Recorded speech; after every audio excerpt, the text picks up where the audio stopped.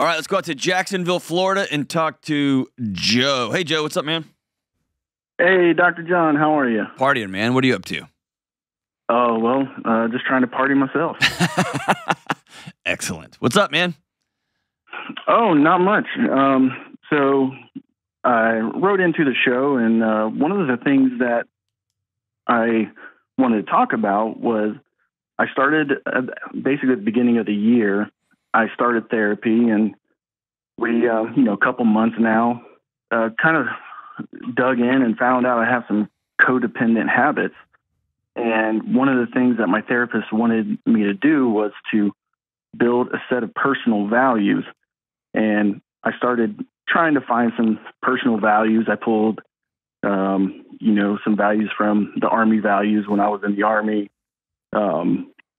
I pulled some from you, Dr. Jordan Peterson, stuff like that. But I still find myself, some of my values that I think I try to find are based on the opinions of others instead of like a close personal core value.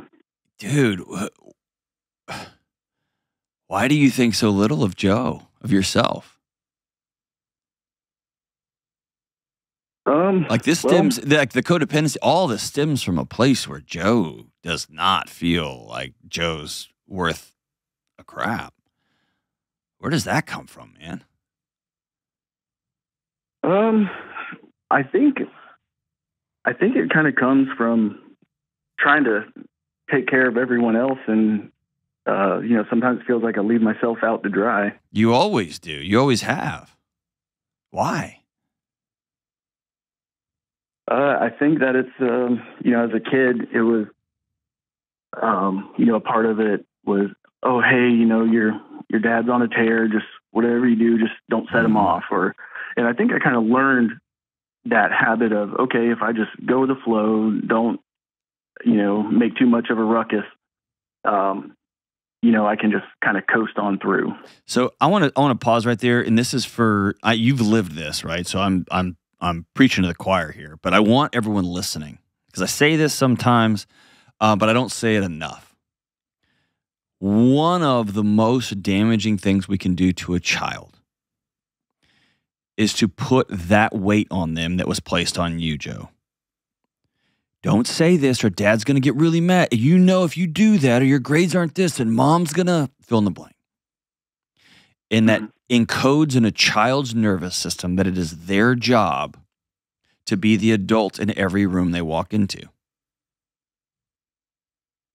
Because the adults in the room are dependent on children for whether they lose their temper or they get angry or they get mad or they smash something or hit somebody or have to drink or swear, whatever the thing is. And that is not a kid's job, ever. It's the adult's responsibility, right? So I'll tell you, Joe. Let me wait for that. Okay. I'll tell you, Joe, that was never your job. Yeah, that's something I, reflecting on it and, talking with my therapist, and hearing what you said in past episodes and whatnot, I do realize that it was never my job as a kid, to take care of the feelings of adults. But here we are, right? And you need to make personal values, and you don't even have a roadmap. Right. So let's back out, and I want you to talk to Joe in the third person, like you're one of those weird pro wrestlers, okay? All right. Tell me what your friend Joe values.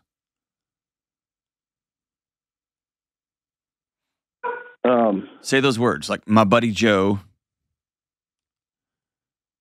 values what?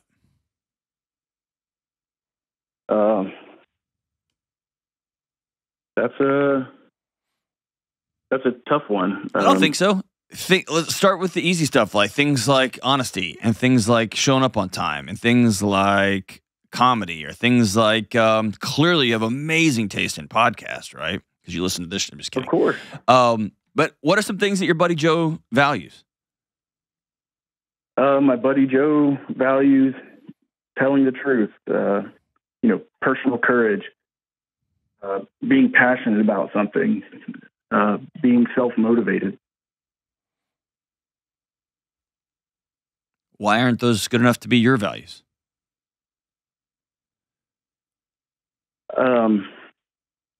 Well, I think one of the things, my wife had a weekend away with some of her friends, and I had all these great plans. I was going to, do these house projects. I was going to go to the gym. I was going to do all this stuff, and I ended up just sitting around doing nothing, eating bad food, and ended up what I felt kind of like wasting the weekend away. And looking back on it, I'm like, man, like, what are you doing? Like, you didn't do what you said you would do, and kind of made me look back in life of all the times I was kind of left to my own devices, if you will, and without that external motivation or an external motivation, I'm not very productive, or and it made me kind of think I lost trust in myself a little bit, because I thought I'd made these big gains, and then I was like, oh, here's a great opportunity for me to really prove to myself, and basically blew it. Except that every weekend is not the Super Bowl. And there could have been a weekend you just need to rest. That's true. Could have been a weekend that you and your wife have kind of been picking at each other and kind of this and that and that and this, and it was like, eh. And then she left and your whole body went, ah. That doesn't mean your marriage is falling apart. That doesn't mean you're a person that lacks integrity and a person that lies to himself. That means you're a person who's exhausted and you kind of wimped out on a weekend. All right.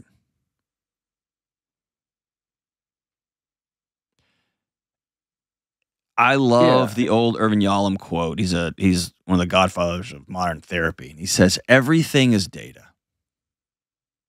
And the reason I like the idea that everything is data, because you can do two things with what happened this weekend that you're thinking about.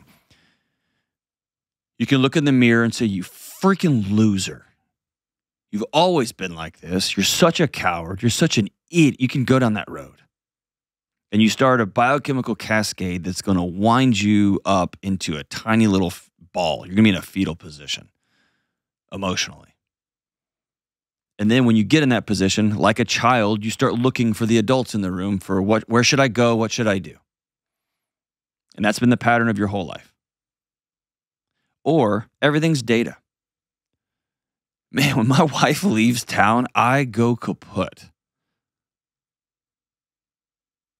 I want to be energized when she leaves town. What would that look like? What would need to be true there? One of those is judgmental. One of those is curious. When I first started practicing jiu-jitsu years and years ago, I would get so enraged when I would get tapped out. It would make me so mad. And instantly, I would go to, see, you've always been a wimp. You're always going to be a wimp. You're always going to, right? It was this judgment. And the thing that drew me deeper and deeper down the rabbit hole in the jiu-jitsu community was curiosity. How did you do that? Wow. You turned my whole weight over on. It was just a complete reorientation of how I approached the world. But somewhere along the way, you picked up a story that Joe sucks. And you go looking to validate that story everywhere. And as the great Brene Brown says, whatever you go looking for in the world, you are sure to find. Instead of being curious. Now, is there time to be disappointed in yourself? Yeah, of course. I've had those exact weekends you're talking about. I have a book due on a chapter due on Monday. It's Friday. My family leaves. And dude, I just do nothing. Right? It's so frustrating and it's so maddening. But here's what I've learned to do. I go real hard. And are you still in the military or are you out? No, I've been out for several years. Okay. What do you do for a living? I drive the big brown truck around, UPS driver. All right. So here's what I know about you. You follow systems really well. You work really hard. all day, every day, and you have for a long, long time. Fair? True or false? Oh, definitely true. True. So you're not a weakling, and you're not a coward, and you're not avoidant of hard work. And for guys hard work is one of the. Go ahead. Sorry. Hard work is, one of the values of hard work, and that's one of the things I do like about myself is I am a hard worker. okay. One of the cornerstones of making hard work possible is rest. And so when you have a bunch of plans and your body says, yeah, we're not doing that, instead of instantly going towards the great story that Joe's the worst, I want you to begin to practice curiosity. Why is my body so wiped out? Why? Oh, because I run UPS. I've been running extra shifts, and me and my wife have been back and forth on each other. She's gone. My body finally goes, whew, let's rest. Man, I want to get a bunch of stuff done. All right, we'll get it done. You see the difference? Oh, definitely. This is not a switch that you can flip overnight. But the orientation towards being curious about why your body's doing what it's doing and why you're struggling and why you want to get these things done, but you only got a few of them done.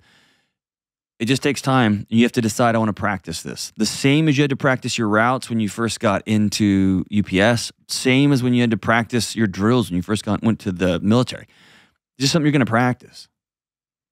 But my guess is over time, what you're going to do is you're going to get that drill sergeant voice out of your head, and you're going to get a much more compassionate voice in your mind, and you're going to actually solve some problems instead of looking to people to tell you what to do next.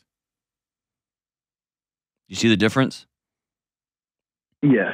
And that is one of the things that's like intellectually, I know all these things. I've listened to enough podcasts. I've read books. I've watched tons of YouTube video, all this kind of stuff on. I feel like I got, that head knowledge, but converting that into heart knowledge and action, that's one of the toughest things. Sometimes it's as simple as when you start berating yourself, you yell out loud privately in your home, stop. Sometimes it's as simple as talking to yourself in the third person. Ethan Cross has a great book called Chatter about that. When we say words like I'm stupid, I'm an idiot, I screwed up, our bodies have a chemical response. When we say things like, man, Joe, you messed that up. Joe, you slept in all weekend. It creates space. It creates a psychological space that has a physiological consequence. So maybe for a season, you're going to think you're a crazy person. Start talking to Joe compassionately by using the name Joe instead of I. See what I'm saying? Oh, I do. Joe, you were going to get up and work all weekend. Next weekend, we're going to do this stuff. Deal? Deal. That's different than, oh, once again, you failed. I'm the worst. Fair enough? That's definitely fair enough. Here's a couple of other tips and tricks I'll give you. I want you to, instead of starting with instead of starting with values and make a value list, I want you to start with identity. Joe is a guy who. I am a guy who. Joe's a guy who always tells the truth. Joe's a guy that works hard and also rests. Joe's a good steward of his body. And I want you to write those things down. And from those, Joe's a good husband. So what are the values that are going to make up a good husband? What are the things you're going to have to go do? But let's start with identity. And let's start with Joe is. And maybe you put Joe is on your mirror in your bathroom. And you put Joe is on your refrigerator. Joe doesn't beat himself up. That. Joe's compassionate with himself. He asks, man, why did this weekend not work out like we wanted? And you may answer it because you're lazy. Like you really phoned it in this weekend. All right. Well, I'm going to give myself this one, and next time we're going to get it done. Or maybe, like me, you bite off more than you can chew. You make a list of what you're going to do when your wife's out of town. I'm going to re-roof the house, change all the ceiling fans, redo the flooring. And my body knows this is impossible, dude. This is like 6 months worth of work, Delony. So as James Clear says, when you're changing something, lower the friction. My wife's leaving town. I'm going to do one workout. I'm going to do one handyman thing. That's it. And then I'm going to rest. I'm going to build in rest. I'm a guy who takes care of his body. He's a good steward, both doing the hard stuff and doing the rest stuff. And for some of us, rest is hard because busyness and activity is how we get our esteem. And so resting and taking care of the machine, right? Repair and maintenance is seen as downtime, as lazy time. It's not. It's essential. But I want you to practice being compassionate to my friend Joe, being curious when things come up, when hurdles come up. And what are some ways we can build in some very low friction changes? I'm going to do one thing when she's gone. I'm going to exercise this morning, and as Nick Barr says, I'm going to do one more. I'm just going to add one more. And that's it. That's it. I'm going to do one more. I can do that. I can do one more. I'm not going to go do a new workout program for 40 days. I'm just going to do one more than I was doing. I can do that because I'm a guy that takes care of himself. And I hope you hear my voice. One of these paths is so much more compassionate. It's laughter-filled. It's also filled with really hard work. Dude, I went hard this morning. Overdid it. Whew. But I needed it. It was good. And a few days ago, I did nothing because I needed it. And I almost never do nothing, but I did that day. I needed it. So stop with the judgment. Start being curious.